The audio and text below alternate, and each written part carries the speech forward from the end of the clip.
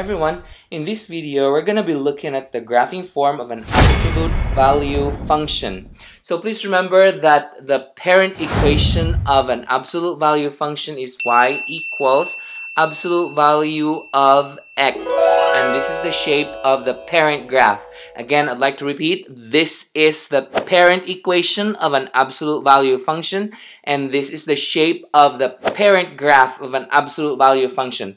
This is called the parent graph or the family of absolute value function because every other absolute value function is a transformation of this parent graph. Meaning, if we get to see a graph that is forming like a letter V, because sometimes this graph can become skinnier, it can become wider, it can open downward, it can move left, right, up or down, but then it still resembles the original parent graph. That's why this is called the parent graph. Please remember that this point right here is the vertex, or in general term we call this as the locator point, which is at 0, 0. Now please also remember that the graphing form of an absolute value function is y equals a absolute value of x minus h plus k, where these a, h, and k are parameters, while the x and y are the variables.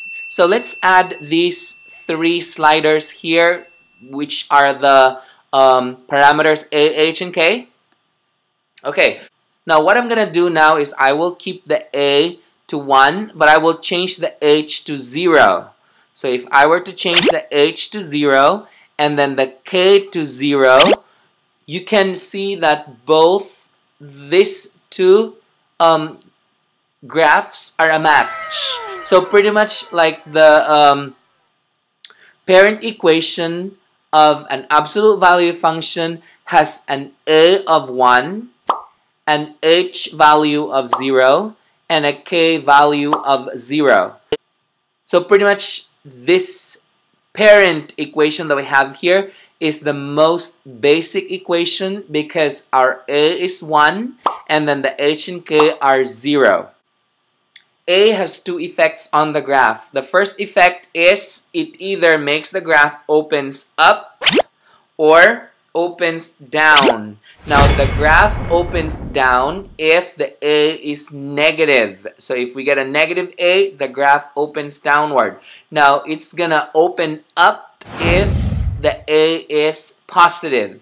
So positive a, it opens up. Negative a, it opens down. Now if a is 0, our graph is just a straight line. Now let's have the second effect of a. If the absolute value of a is greater than 0 but less than 1, the graph is wider, or the graph is vertically compressed. So now look at this. If the absolute value of a is greater than 0 but less than 1, then it is wider. So as you can see that it is wider if it's less than 1. Now if it's exactly 1, then it matches up with the parent graph. So we go on the other side as well. If the absolute value of a is less than 1, so as you can see here, that's we take the absolute value of negative 0.9 is 0.9. Then we take the absolute value of 0.8, that's 0.8. So pretty much like if the absolute value of a is greater than 0 but less than 1, then it is wider, because if it turns into, if the a is 1, then it matches up with the parent graph. So pretty much like if the closer the value of a to 0, then the wider the graph is. Again, the closer the value of a to 0, the wider the graph is. Now, if the value of a is 1, then it matches up with the parent graph. Now, if the absolute value of a is greater than 1, then the graph is vertically stretched, meaning it becomes skinnier. So if the value of a is greater than 1, it's gonna become skinnier. So as you can see here, the value is greater than 1, and so it becomes skinnier. So pretty much like if the value of a goes farther from 0, the skinnier the graph becomes. So as you can see here, that's really skinny right there. Same thing with on the negative side. The farther it goes away from the 0, then the graph becomes skinnier and skinnier. But then again, this is facing downward because the A was negative.